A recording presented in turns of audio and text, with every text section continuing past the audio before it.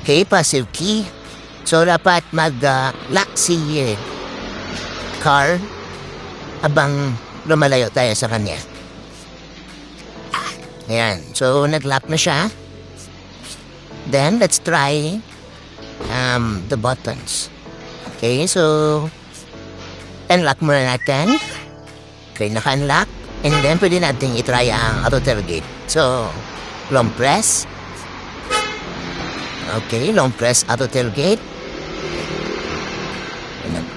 Open. Now, let's try to close it. Long press ulit. Okay, nag-close yung auto tailgate. So, ang key fob natin, naka-customize po yan sa Mitsubishi logo. Ayan, kulay pula naman si Mitsubishi logo. And then, let's try the other buttons. Lock. Okay, lock. So, ang holding mirror, nag-close. Then, unlock. Okay, and open. So, while we are here outside the passive key entry, pwede natin start si engine. Okay, so 1, 2, 3. Okay, 3 press ng lock. Ayan, mag-on si sasakyan. Ngayon, kung mag-off, i-off natin na sasakyan. Okay. Ayan, nag-off ang sasakyan. Okay.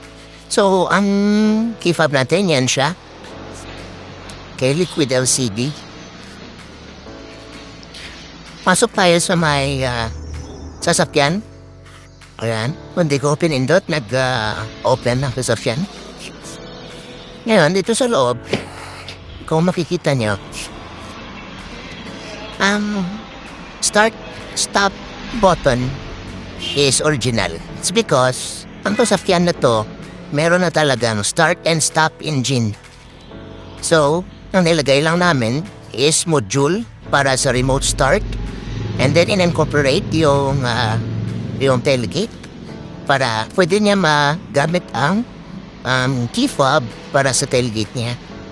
So, same functions pa din. So, pa nag-start siya, pasok siya dito. Okay.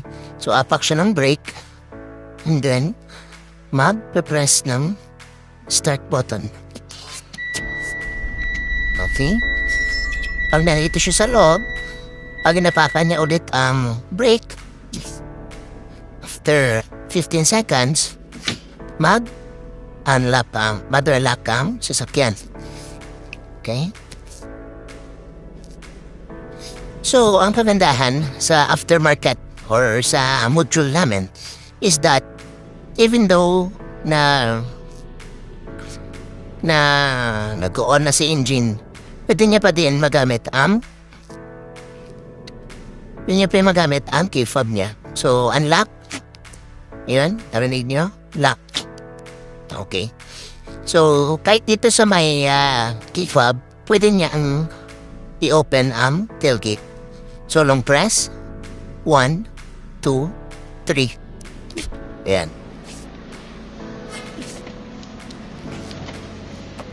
Nag-open ang tailgate.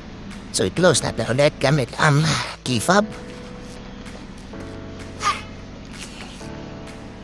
1, 2, 3.